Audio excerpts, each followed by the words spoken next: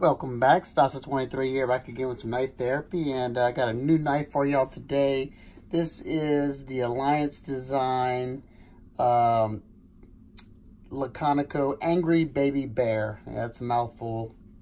This guy comes in on Blade HQ's site at $360, and with this tie frame and the 4-hole pattern. You can also get it with black tie with a carbon fiber inlay that pretty much takes up the majority of the front show scale, and that one's $400. You can also get it with stonewashed tie with a carbon fiber inlay in the knife as well. It comes in just a white box with like that, and this pouch, and after checking out this pouch, these are, I'm not certain, I haven't read it anywhere, but I'm pretty sure these are made by Riot, especially from what I'm seeing and all the stuff that came with it. And let's look at this knife up close. You have this I think it's attractive modified Tanto blade, kind of like a modified harpoon Tanto with this nice top swedge. Still have a nice robust tip for piercing. You have this multifaceted grind. You have a flat grind on the Tanto tip that's a little bit thicker, and you have a nice, if I can show you that, a nice deep hollow ground primary bevels right here with a horizontal satin on the primary, and you have a vertical satin on the primary and a horizontal satin on the flats. Very, very nice finishing work there. You have no billboarding whatsoever on either side. I like that nice sterile blade. You have a blade of RWL 34. I haven't had much experience. I know that's a steel that that Riot tends to use. I know on all the Alliance designs so far, I'm pretty sure that's the blade steel they've been using. I know that's what the Grimm's Mo's use on their knives, and from what I'm told, it's good to go steel. I think it's an analog of CPM 154.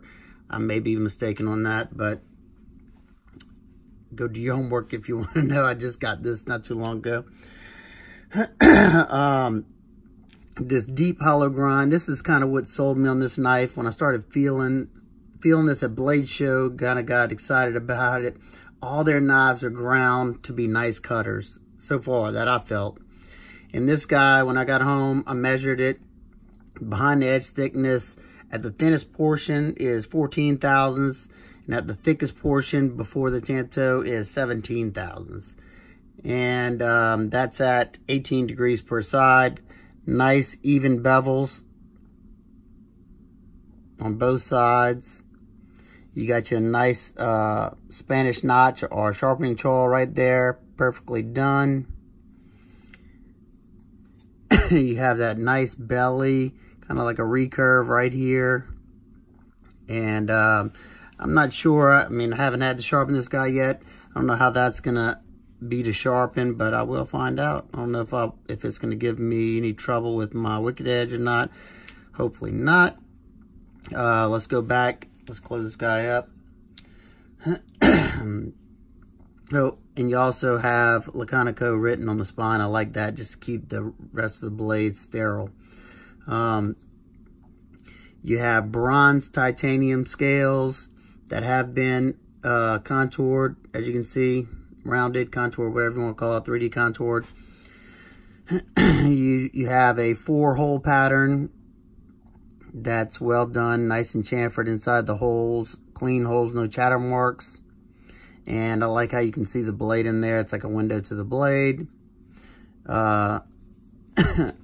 You also have 2 body screws that are titanium, and they've been bronzed.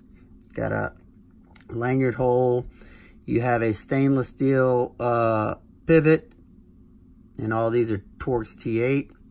flipper tab right there. On this side, you have a carbon fiber backspacer. Nice little touch. And on this side, you have a very nice looking 3D milled titanium pocket clip that's very nice and softened, like this area, the whole thing, with titanium screws that have been bronzed as well. There is no lock bar insert, but they they did carbonize the lock face on here for you know, for slowing down the wear process, and you won't have any lock stick if everything's done right on the geometry of the lock face. The centering is dead centered. Nice action riding on ceramic bearings and ceramic detent.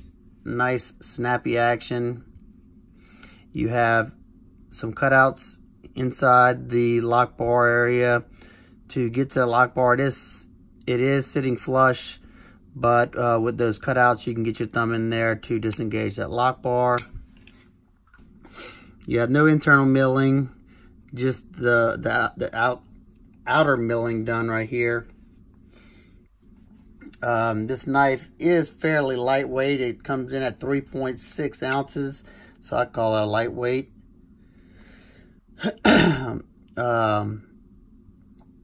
Let's see what else.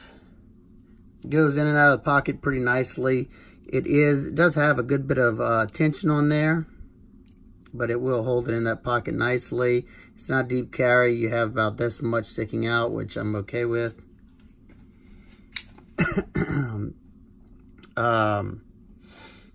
Let's take a look at some size comparisons, and then I'm going to tell you a few things that I'm not in love with about the knife. Now, when I say there's stuff I'm nitpicking or not in love with, stuff that I want to let you be aware of, but it wasn't enough stuff to be deal breakers that I didn't purchase it myself. So, just letting y'all know that. First is the small Sebenza Insingo Sebenza, which the Sebenza is just a tad bit longer. I mean, you probably can't tell, but if you stand up straight up, you can see. And the Paramilitary 3. Paramilitary's got more handle, but you have more cutting edge on the Alliance design.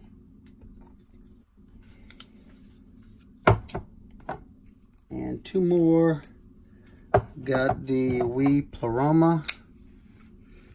These two are very close as well, but the Pleroma is a little bit bigger. And the closest in size to this is the Ace Biblio. These two are really close. I think the Alliance, the Alliance design is a hair bit longer, but pretty close and same. You have a little bit more handle in the Biblio, but you got more cutting edge there. Alrighty. I don't know if I talked about the ergonomics. They're okay. They're pretty, I mean, the handle's pretty comfortable because of the contouring on there. There's not any real sharp edges.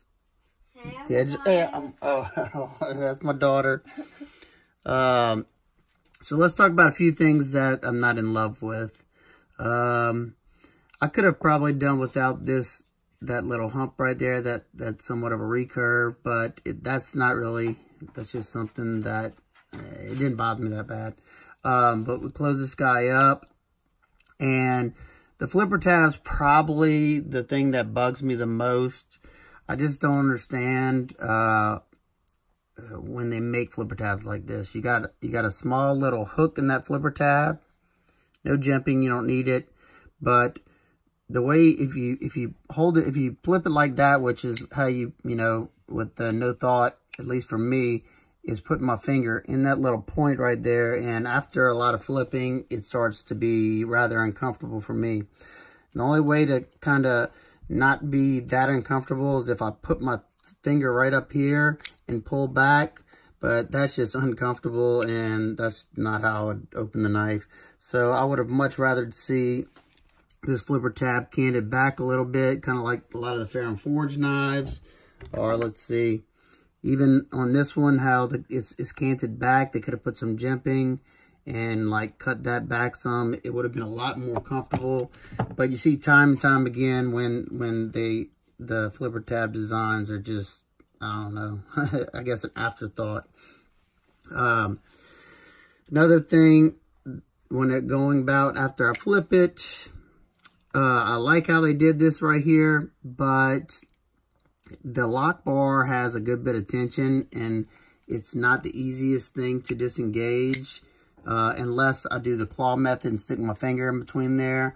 That's a lot easier, but my normal way to do it is to put my thumb right there. And being that oh, watch out, baby. Being that the frames are pretty thin, you get a thin portion right there. So my thumb, whenever I push down, I'm pushing down on this line right there. So it's not the most comfortable. So I tend to use the fat of my finger and push on it like that, which is okay. And if I'm starting to be sore, I will do that. Let's see, another thing. This kind of just throws off my OCD tendencies here. You got bronze hardware, bronze scales, and then you have a just a satin pivot. I don't understand why they couldn't have went with a titanium pivot and bronze it as well. I think it would have been a nice contrast. I guess they're tying in the blade. I don't know. Let's see. Also, I was cutting up some boxes the other day, and I will say if you have any larger hands than medium-sized hands, this is definitely not going to be the knife for you, because I just barely get a 4-finger grip on there. That flipper tab kind of pushes me back, and I got to kind of make sure my hand's pushed up right here to get a full 4-finger grip. I didn't feel like I was going to slip at all, because I did make sure my hand's placed right. And in the hammer grip, it was fairly comfortable to cut with, especially being that this thing's a Slice and Dream. I know it sounds like I hate the knife, but I'm just pointing out these details.